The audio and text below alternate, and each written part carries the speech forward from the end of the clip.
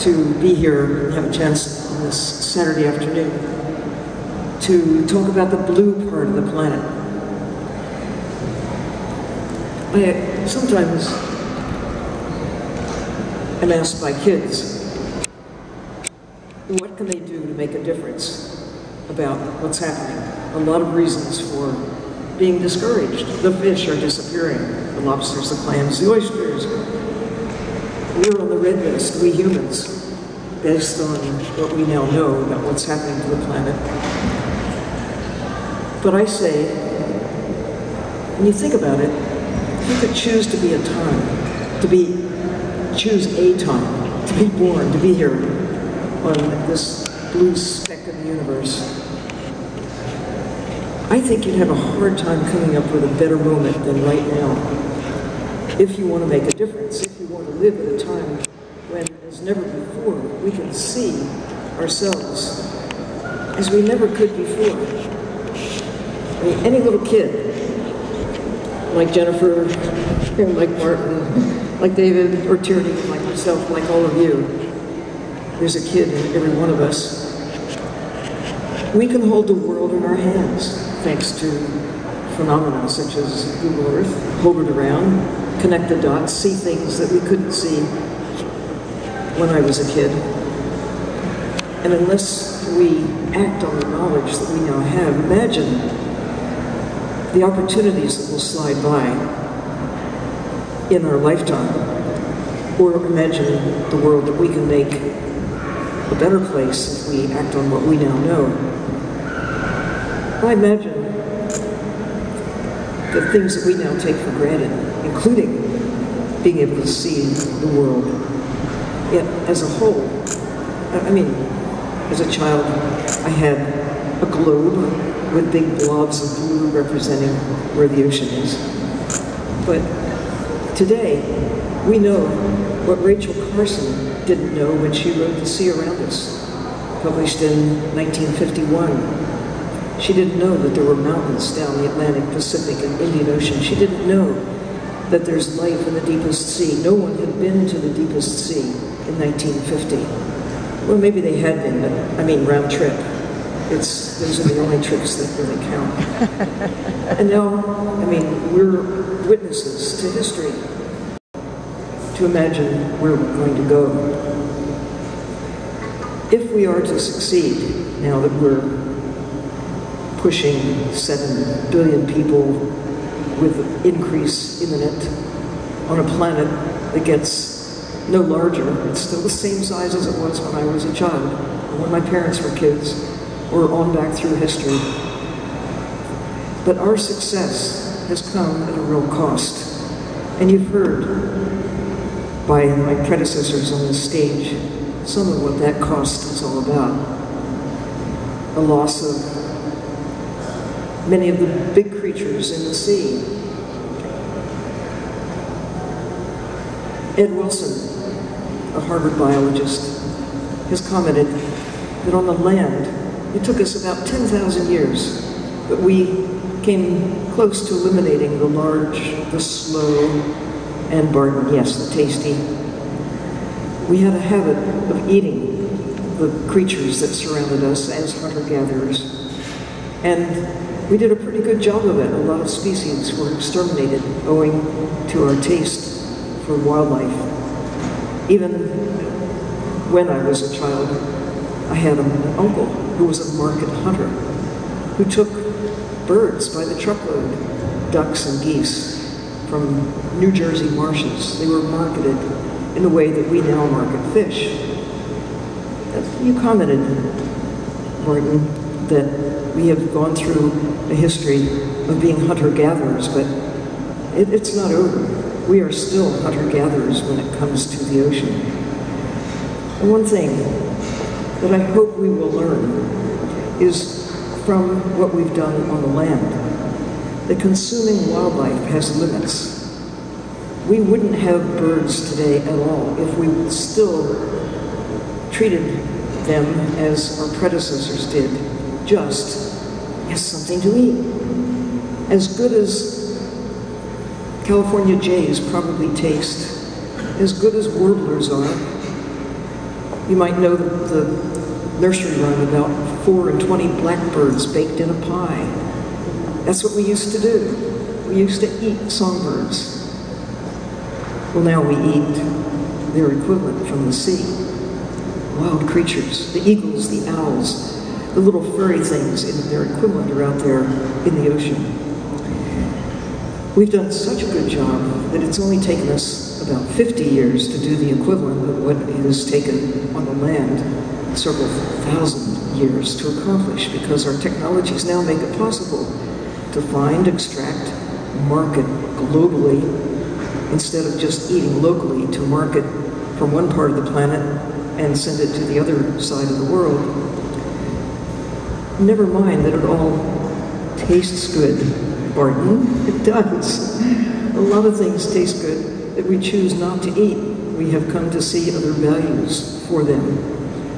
And I hope the time will come on our watch, during this special time that we share, that the attitude about what lives in the ocean, that we now often think of primarily as something to eat, that we'll understand that the values are different, just as we've come to understand the value of wildlife on the land.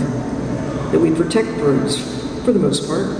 We still have Kentucky fried birds. We still have Christmas turkeys. But we have largely given up eating wild birds. Not so the ocean. I was asked to appear on the Colbert Report a couple of years ago, and we got into this conversation about what we take from the sea to consume. And I said, you know, the Chilean sea bass that we call,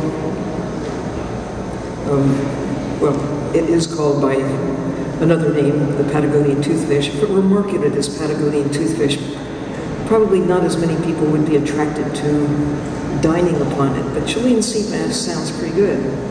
Or slime heads, orange roughy, it's a marketing job. And so Colbert said, so if we start calling earthworms Appalachian yard trout, maybe people would go for that.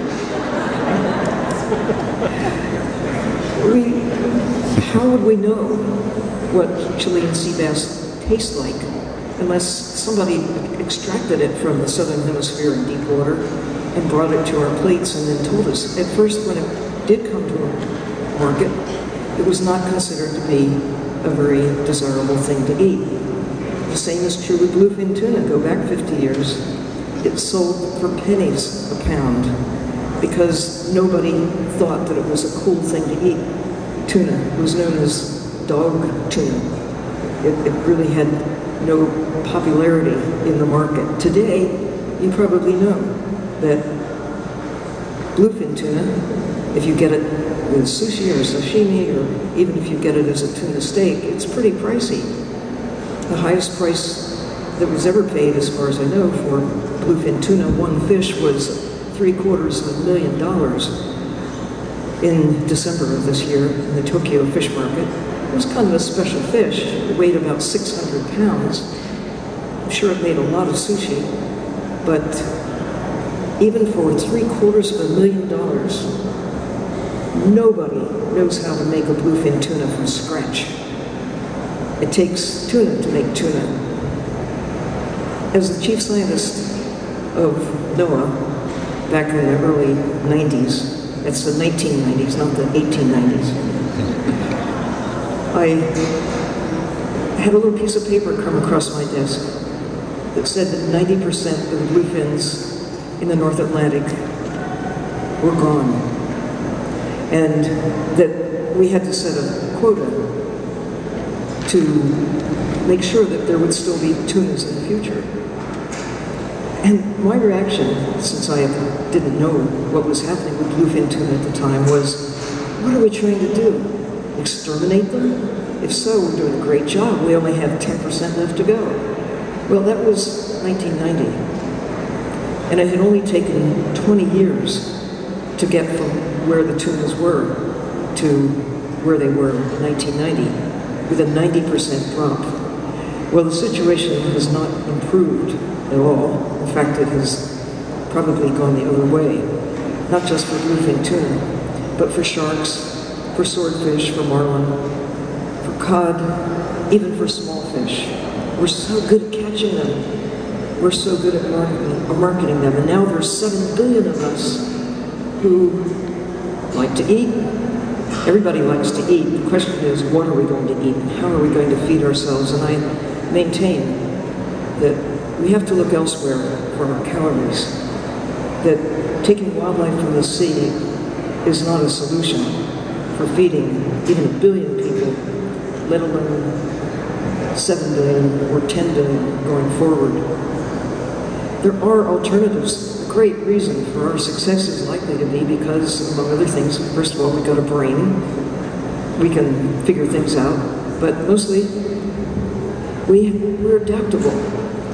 We have a general appetite and a capacity to eat all sorts of things. So, here we are at this point in history with choices.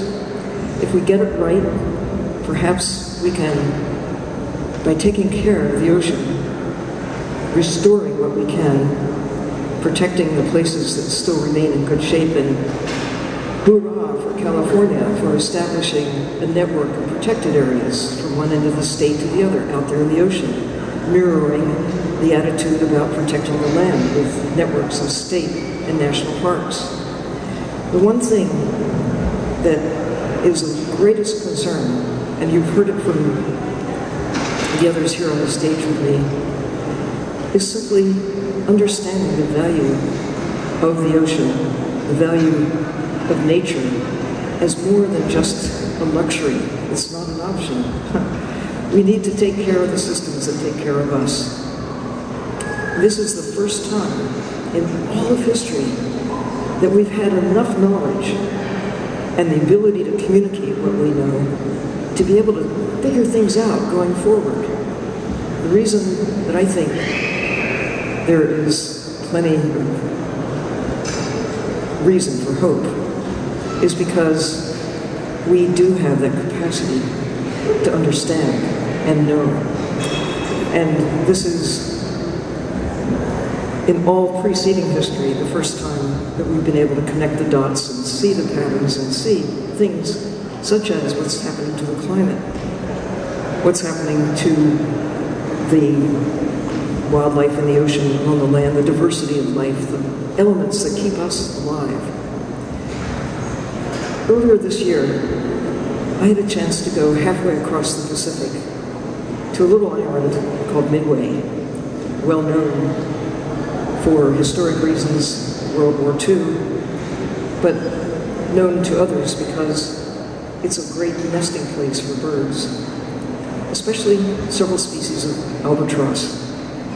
I had a chance to meet one in particular, an albatross that is known to be 61 years old. Her name is Wisdom. She got banded sometime in the 1950s. So we know exactly when that data point began. And since she was already nesting at that point, and it takes 10, 12, sometimes 15 years before albatrosses actually mature enough to begin to nest, extrapolating back the minimum age that she is 61. I imagine what that bird has seen in her lifetime, what all of us have seen in ours, more change perhaps than during all preceding human history. But at the same time, we have learned what that albatross has not learned. We have seen and understand why the changes are taking place. Not just that albatross, but turtles that live to be as long as humans do, whales, there's some that live to be 200, orange roughies, some of those fish can live to be 200 years. They may know that the world has changed in their lifetime, but they don't know why. And even if they did, they wouldn't know what to do about it. The great news, the best news is we do know why the world has changed. We can look in the mirror and see what we have done to make the world a different place Sometimes a better place, but certainly different than it was 61 years ago.